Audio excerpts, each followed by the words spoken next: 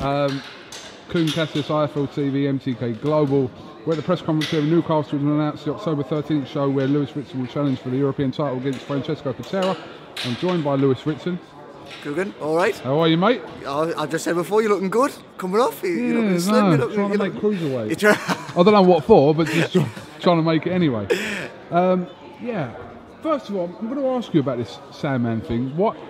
Because I asked Eddie, Joshua Boatsi obviously wanted to know. No one really knew why you're called the Sandman specifically. Is it a secret? No, it's not a secret. It's not a secret at all. Usually, when you went to Boatsi, because I usually get, because of the back stories, I usually get wrong. I was doing a couple of interviews and you can't see that because what happened is a man used to come to the gym who was a notorious fighter, bare knuckle fighter. Right. He had that nickname in jail, and he come to the gym and he used to bring his son, and he come with a custom-made pair of shorts and give us them and says, "Oh, that was my nickname, and you remind me of when I was little." Okay. And you give us them, and it had the Sandman on, and it just stuck ever since then. So okay. But usually when I tell that, and I mention the jail part, like, oh, I mention the jail match. IFL, you can. IFL can see what I got. I can kind of maybe see why you didn't want to announce it to a room packed full of people there too. Yeah, absolutely. Great opportunity for you to become European champion on October 13th. Francesco Patera, who hasn't been down in his career, hasn't been stopped. We obviously know he lost the fight with Sean Dodd a couple of years ago, but he's been in with the likes of Mendy and Edith Tatley twice. So yeah, this is going to be a task for you. No, it is. It's a major step up. It is. He beat Tatley for the European title, got beaten in a rematch. Mendy took him 12 rounds, and he pushed Dodd quite close, and quite a few people have got 50-50 opinions on the result. And you've seen him the day, he's a cool character, and I think he's going to come to try and spoil the apple cart. Absolutely. Newcastle obviously last time out, which I wasn't there, but I know the atmosphere in Newcastle. But when Lewis Ritson is kind of co-headlining, I know he was with Josh Kelly, but the atmosphere looked absolutely mental, which we kind of expect here in Newcastle anyway. When the fans get behind the fighter like they are with you. Yeah. And by the looks of it, Joseph Laws as well. Yeah. I've never seen that at a press conference before. The Benwell lot, the West Enders, that's the rough part I'm the sensible part, that's the rough part. But no, Joe's a good lad, he's got a good following, and that's what boxing needs in Sky Matchroom. That's what they're coming up for, because of the atmosphere, and we've got the fighters now in the North East to have the big shows up here, and it's good. Definitely. Your promoter's there, Eddie Hearn. I wanted to grab him up here. I don't know if he's... Edward,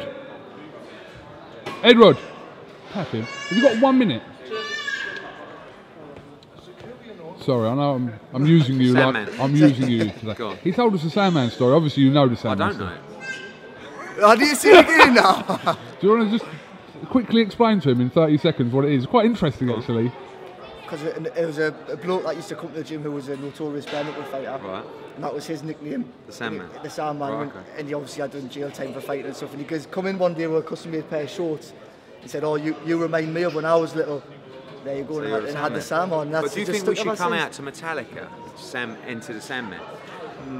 Not feeling that? No, I'm not feeling that, man. You've seen the blading races last time, didn't you? Yeah, it's true, yeah. But you could mix it in halfway through, do you know what I mean? But Patera, never been stopped, never been put down. A really good fight for him. I think he's definitely going to get rounds. I think one of the hardest things right now is, I asked the question at the press conference, everyone's so hyped on Lewis Ritson, not just in Newcastle, but in Britain, even DAZN, our US broadcasters, they can't wait to see him fight. It's just staying focused on the job rather than coming out thinking, I'm a knockout artist. Yeah. Like when you watch Golovkin, and we got the Geordie Golovkin here, everything's so balanced. It's not, he never loads up, does he? He never thinks, I'm Golovkin, I have to put people to sleep. It's just natural, and he's a natural puncher as well. So I just feel like the test here is that Patera's not phased. You saw that in the press conference. I said, do you think you'll end his player? He sort of smirked as if to go, mate, I'm not the other guys he's been boxing. So I think this is a perfect fight for him. I mean, when I told him he was fighting for the European title and Phil, they didn't even ask who against. They just went, "Oh, mate, I see it at the press conference." And that's refreshing. But I want to see him get more rounds. That's why he's running out on the Calm card. Yeah, I was going to ask you about that. Yeah, and we want to. Opponent-wise for that? I think we got someone booked in. It's a little 8-round tick over that I'm hoping might go 3 or 4 rounds. Probably go 1. And we'll all sit there and go, But I just feel that he needs that kind of experience, because what's he done in 12 months? 6 rounds or something like that, 7 rounds, 8 rounds, and the last 3 fights have been what, 4 rounds. 4 rounds, yeah. So it's all very well saying, oh, he's ready for this, he's ready for this. How can he be if he's not actually having ring time? So that's something we need, but at the same time, fans are impatient, that's their job. They want to see him fill St James's Park next summer. But who knows, if that right opportunity comes up for a world title next summer, because he'll be 4 or 5 fights deep by then, could be Campbell, could be Crolla, and then you might look at it and say, we'll take that risk. Now if it's Mikey Garcia, you might say, or Linares, you might say, okay, well, we need another 3 or 4. But eventually, like 7 or 8. but eventually, that's what you're up against. I was speaking to Joshua Boazzi earlier. Patera, Bivol, Alvarez. It's tough shit, mate. Once you get to the top end, there's no easy fights. There's no easy fights for him anymore, other than next Saturday. But it's so exciting to have someone that I just think, not just the city's behind, but we see it on our social media numbers. You know, people want to watch Lewis Ritson fight because he's so exciting. And he's a cheeky little fucker as well, because I thought he was a real nice guy. Just see he done the rabbit ears behind me at the show. Fucking live on Sky as well. Yes. Unbelievable. Yes. What a liberty. No one lived. I know. I caught you on that one. It's one of his, seems to be one of his qualities, is he doesn't seem to know exactly how good he is. I think he knows how good he is, but I think one of his better qualities is he knows he's got to keep his feet on the ground. And sometimes as a fighter, you can start sort of walking around thinking, how good's this? Now I'm starting to earn some dough, I'm fighting for the European title, I've got a whole city behind me. But he's not really, he's just got his feet on his ground, and that's because he's got good people around him. You know, I'd like to say it was us, but we're not around him. People around him are Phil Jeffries, Neil Fannin, and his old man. They won't let him keep his feet off the ground. So when he's training where he's training, when there's no frills, when the team are saying to him, you do as you're told, you be here, and you're doing this, you're doing that, you can't get big time. And Lewis Ritson's not about to get big time, as in, you know, in the way he behaves. He's getting big time as a fighter, and that's exciting. But I'm so excited. I mean, last time was fucking unbelievable. Unbelievable. I mean, I just remember, we didn't expect it. We knew he'd sold like 1,500 tickets on his own. But when we walked out, it was like Frampton and Warrington back when they were sort of at European level, but with the music turned up. It was that loud. And I think what it was just the people of Newcastle embracing their own rough diamond. Not a kid who's come out of, you know, the Olympic setup and stuff like that. Like, you know, Josh Kelly was there, he has got a great fan base, he's going to go on to be a great fighter. But it was like, no, this kid, we see him around on the streets, we know what he's been through to get to his position. You know what? He's fucking one of our own. So we're going to raise the roof. We want to sell it out. This time he's going to do 3,000 tickets. Just before you go, Joseph Laws. Yeah, the man. Yeah, crazy. Do you know him?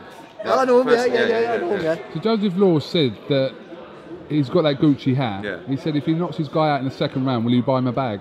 A Gucci bag? What, one of those little strap ones? You know? Well, I think so. I think. Well, they reckon he done like 400 or 500 tickets for his debut.